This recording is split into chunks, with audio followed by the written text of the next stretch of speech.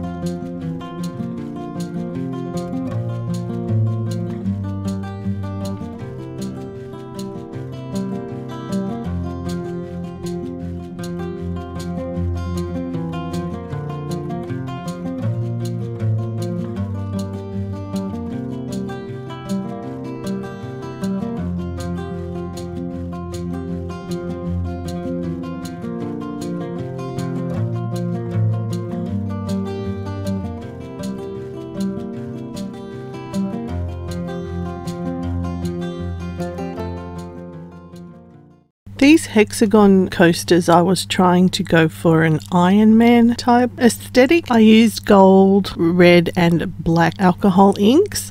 So the gold didn't sink through as much as I had hoped. I think it was because I didn't put the white on top like you usually do to force the alcohol ink down. I was under the impression that because gold by itself is usually quite heavy that I didn't need to put the white on it, but I think a little bit of white would have helped. I still love the look of these and I'm really happy with the overall results.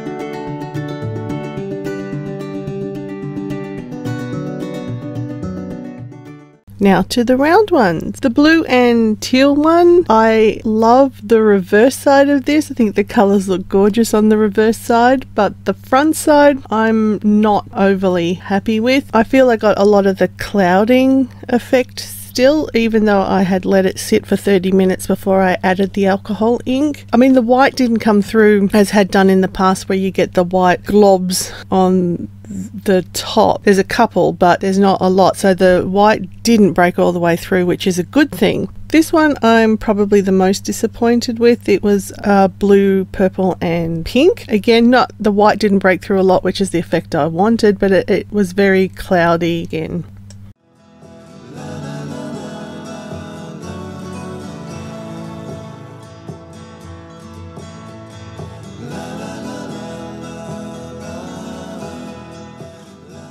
So this very bright pink and orange one I absolutely love. The 3D effect came through really well, and there's some quite interesting textures towards the middle of the Petri. So I'm really quite happy with this, and how bright it looks as well.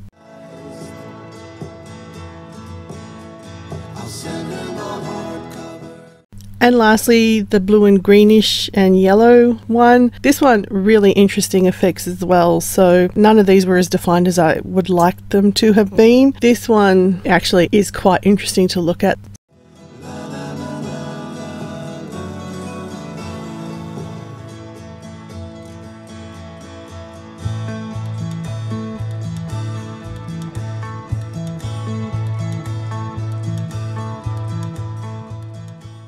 In summary, I really do find doing these Petri dish effects interesting. I constantly get different results. It's the third batch I've done, and I think it's the third video I have done on the subject, and they always turn out differently. I follow the same sort of method, and I'm not quite sure why, but each time they turn out different, and I guess that's the nature of the materials you're using. So it's something I will keep working on, researching a bit more information on, and posting periodically on YouTube. That's it for this week. Thank you for watching. Please remember to like and subscribe to my channel. I hope you're all staying safe out there, washing your hands frequently, self-isolating if necessary, and not panic buying. Please stop the panic buying. Until next week, bye.